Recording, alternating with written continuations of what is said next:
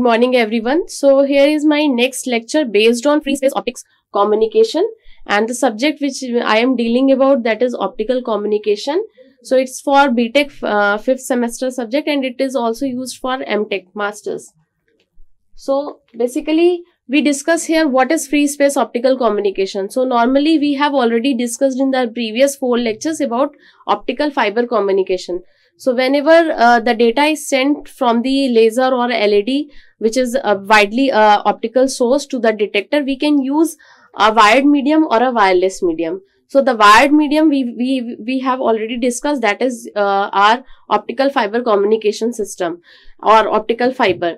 So in that optical fiber, we have already discussed about single mode fiber and multi-mode fiber. So accordingly, according to the applications, we can use our types of fibers here. But for wireless transmission, we can use free space optical communication. So what is basically free space optical communication? So if we see here from the diagram that there is a data generator at the transmitter side, a modulator and laser driver, and then there is a laser or an optical source. Then there is a free space optical link. Then there is a detector at the receiver side. Then there is decoder and demodulator, which takes data from the detector. And then we have a decision making circuitry, and we have a original data. So basically free space optical communication uses laser beam to propagate in free space to transmit data between 2 points. So here the transmitter sends modulated light through the atmosphere, and a receiver basically receive this light and send it further for electrical amplification and electrical filtering. So as we already discussed about in optical fiber communication system, that we have a data which we can send through the laser with by converting it into a light in the form of light, and then it will be sent through optical fiber, and the data is received at the other end with the detector, and the detector further converts that electrical signal, light signal, into electrical form. So basically there is a emission of photocurrent at the detector side. So we have here, there is a data generator which is a pseudo-random generator, pseudo-random sequence generator. So this pseudo-random sequence generator generates data in a random fashion. Then we have a modulator and laser driver which modulate this data accordingly, and then it's sent to the laser. So here the laser is basically giving you a message signal, and the modulator is a carrier signal, or a driver is a carrier signal which modulate this particular signal in the form of light and send through a free space optical link. The detector further converts that light into electrical signal.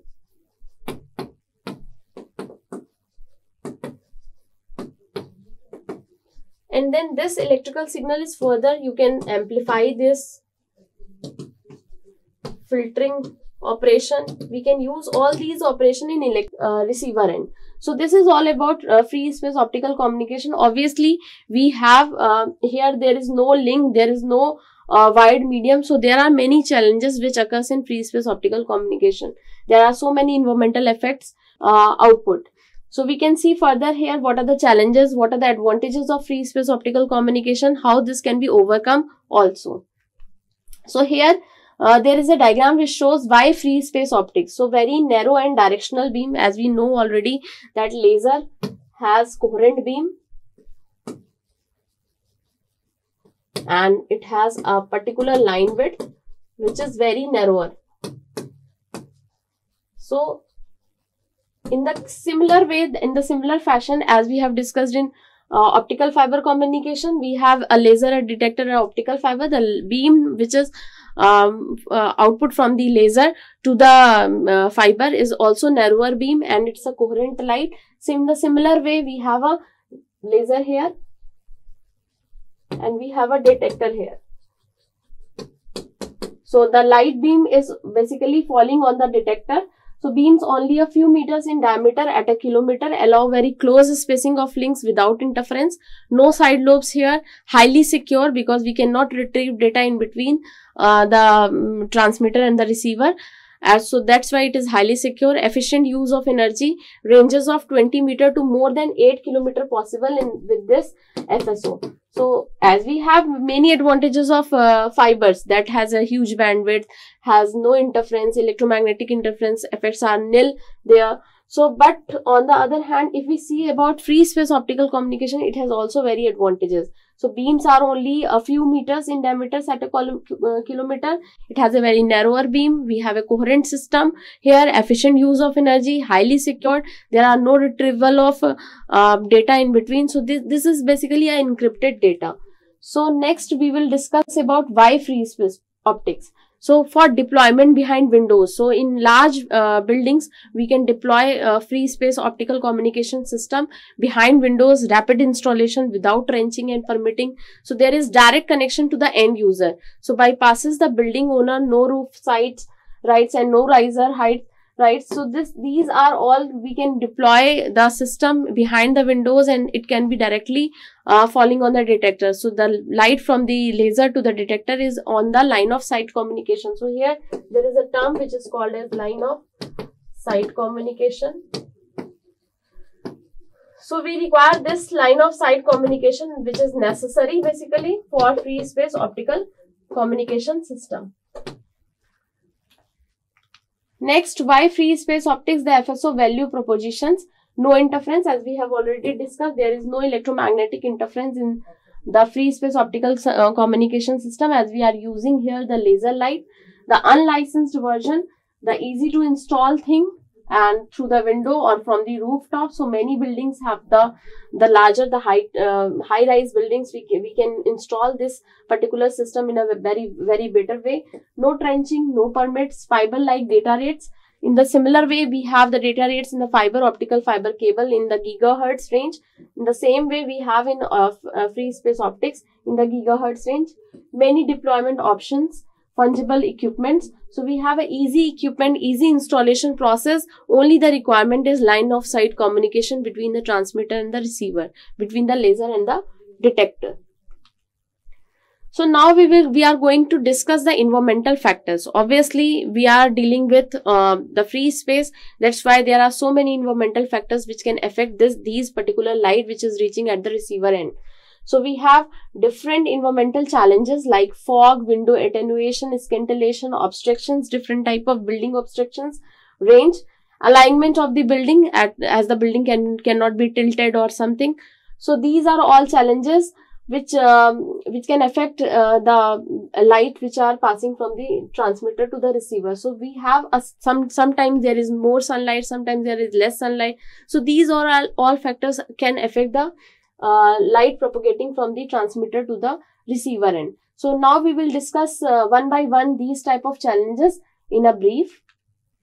So firstly, we have atmospheric attenuation, which is basically known as fog. So we already discussed about absorption. So absorption is a phenomena in which the light is hitting to a dust particle or some particles which are in size which is comparable to the size of the light. So and in that case, there may be a situation that there may be absorption of the light with these particles or scattering of light with these particles. So absorption or scattering of optical signals due to the airborne particles, primarily fog, but it can be a rain or snow or smoke or dust, etc. With these particles, light hit and the light can be scattered. It will not be transmitted properly to the receiver end or to the detector end. So which is transmitting from the transmitter to the receiver end. So it can result in a complete outage. Maybe the light will not reach at the detector, or maybe some partial light will reach at the detector. FSO wavelength and fog droplets are close to equal in size. So for this particular attenuation or scattering of light, you can say there are two types of scattering we have discussed. That is, first one is the Rayleigh scattering and the second one is Mee scattering. So these two types of scatterings occur due to the airborne particles which can be hit by the light. So this particular particle has a size which is equivalent to the size of the wavelength which we are using at the transmitter end. So suppose we are using 1310 nanometers. So the particle size should be incomparable with the 1310 nanometer size wavelength. Similarly, for mean scattering, we have lambda by 10 factor, which is useful for the size of the, for deciding that there will be a mean scattering or not. So, if the particle size is somehow in approximately equal to lambda by 10, then there will be a chances of mean scattering also. So, these two types of scattering will occur in the case of and also in the free space optical communication. So, typically FSO system work 2 to 3x further then the human eye which can be seen. So, high availability deployment requires shorter links that can operate in the fog. So, this is the first type of challenge which can be which can also mitigate the data which is transmitting from the transmitter to or from the laser to the detector end. The second challenge is low clouds, rain, snow and dust.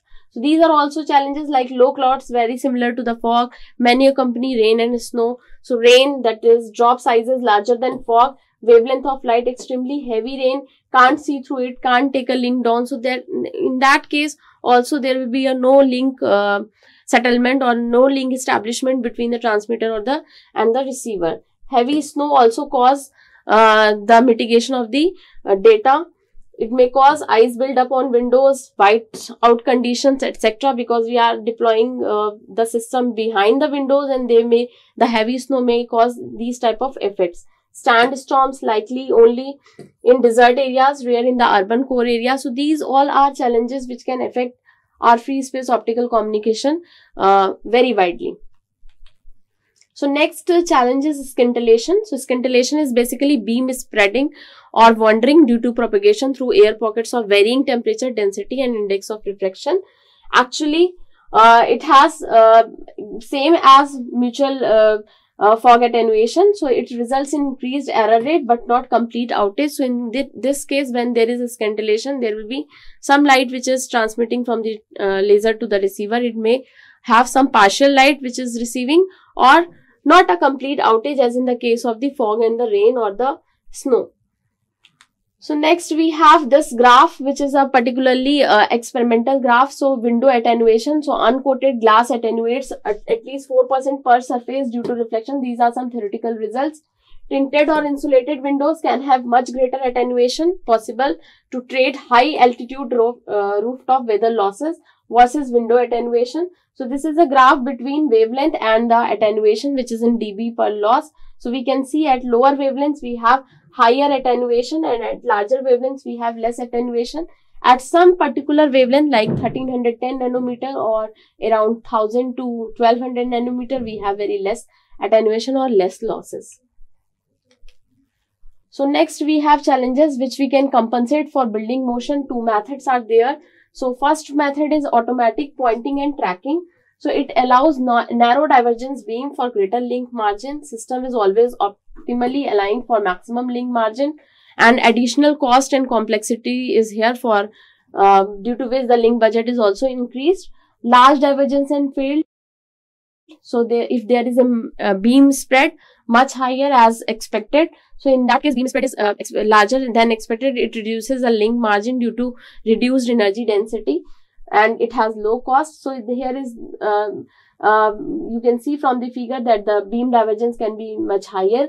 So, in that case the energy density is much reduced and the cost is also low. So, these are some methods which can compensate our building motions there. So, these two methods can be easily used. First one is the automatic pointing and tracking, and the second one is the large divergence and field.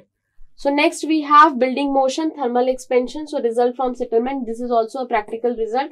15% of buildings move more than 4 milliradians and 5% of buildings move more than 6 milliradians. 1% of buildings move more than 10 milliradians. So, due to which there may be a chances of not a proper link establishment between the laser and the detector.